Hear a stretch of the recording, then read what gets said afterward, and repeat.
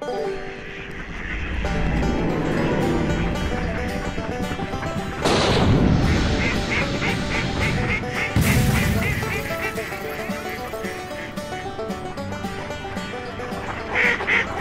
Bob thinks he's a duck hunter, so I had to get him a shotgun. Now, this is an over-under. It's an FTS 12 gauge, made by Hunt Group in Turkey. We're going to take a closer look at it. That's if Bob will let us.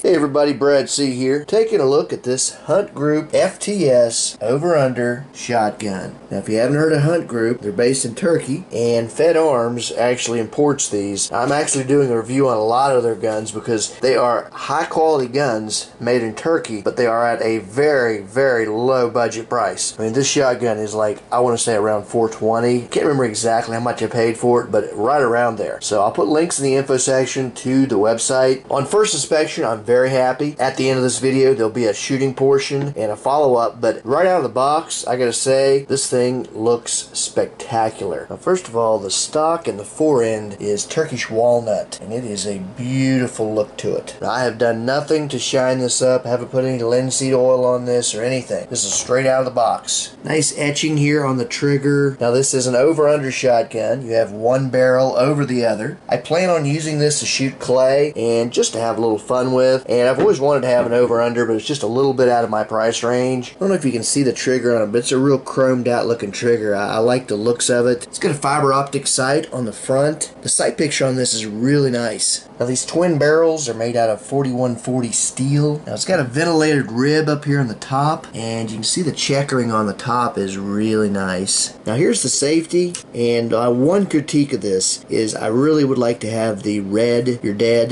There is no red. I'm not going to be playing with this a lot though. I don't mess with safeties. Now the over-under, right now you can see it set to over, and then of course if you'd move it over, then you'd see the U over here. So you can select which barrel you're going to shoot from. Now personally, I'm going to leave this alone. Now the break open lever up top has a matching etching with the trigger guard on the bottom. Now I'm going to show you how to break this shotgun down, but it is very simple. I've had a lot of forends that I've had to take off of shotguns, and it is a bear sometimes. I was figuring it was going to be some sort of a cheap, hard butt pad, but no, this is nice. This is a quality butt pad. You get a better look at it. Now it does have the screws that you can take this off, and I would take it off if there was anything to show you, but all there is just a little hole that goes up through here. There's not enough room for any kind of storage. You might be able to put one shell in there if you wanted to. You can see the laser etching looks really nice on this. It is chambered in 12 gauge, and you can shoot 3-inch magnums out of this. Okay, we're going to demonstrate how the action works on this. I'm going to pry it out of Bob's hands here. Obviously it's just a break open action. Push it to the right, breaks open. I haven't oiled this gun up a bit, but as you can see, it has a nice easy break open. Feels good in the hands. I do want to point out this gun comes with 5 chokes, 2 that are actually already in the gun, and then you have 3 here, and you have a changing tool. I really like this nice hard polymer case. Okay, let's show how to disassemble the gun. First of all, you want to do a safety check on this gun. Obviously, we're not pointing the gun at anyone. Bob's a dummy if you haven't met him before. And both barrels are clean. And now we're going to disassemble the firearm. First of all, when you take a forend off, really nice and simple. You can see here there's a little lever right here that you just pull up, and it's easy to put on. There's on. There's off. Now we can break down the gun. All you need to do is push this again to the right like you're going to break it open. Hold on to the barrel, obviously. Let it break open, and it comes right up and out. So, very simple. Okay, now to reassemble the gun, you're just going to line it up, and it snaps right back into place.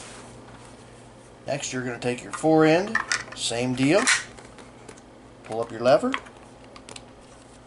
Now we're going to make sure that's secure on there, good and secure. And I'm going to go ahead and break it open a few times and make sure that it does break open and lock up tight.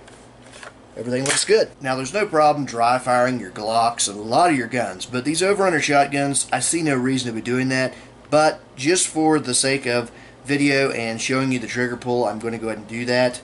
So again, the gun has already been safety checked and ready.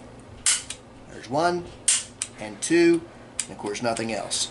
Trigger pull is really nice on this. Nice and crisp. Okay, we're going to take this out to the range, and upon first inspection, this thing feels really nice in the hands. Fiber optics show up well. It's just a fun gun to put in your collection. To say you've got an over-under shotgun, you know? I mean, I never thought I'd have one, but for less than $500, you're not going to find one this kind of quality. Now what you see is what you get.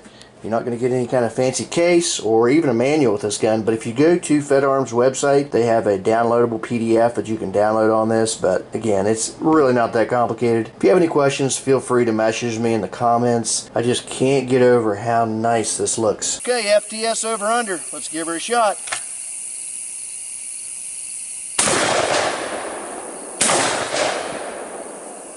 Nice. You see here the shells don't go flying out, but they come out to a nice, easy pull out. Fire a few more rounds. Got a few more bowling pins up there. We'll try to get rid of those.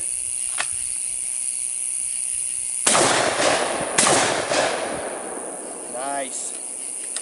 That's a fun gun.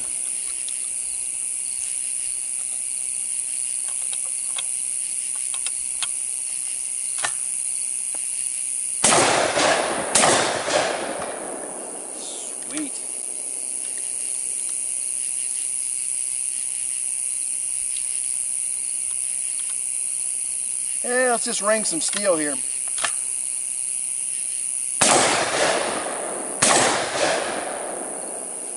Alright. Okay, final thoughts on the FTS over-under. Wow, this baby is sweet. You just load it, close it, and you're ready. You pull the trigger and you're ready to go boom, boom. You know, we shot some bowling pins and some boxes. I didn't have a lot of cool things out there today, but definitely going to take this back out and have some more fun with it very soon. So keep your eye on this shotgun. It's going to appear on the channel over and over. Loved it. For the price, you can't beat this. Never thought I'd have an over-under for less than $1,000. I put 100 rounds through the top 4, and then I put 50 rounds through this little guy. This was the only one that I needed a recoil pad for. After about 20 shots, it starts to sting a little bit, but it's super light and it's a little gun. This, no problem. You won't need any kind of a recoil pad. Whatever they have on these, this patented technology is really, really good.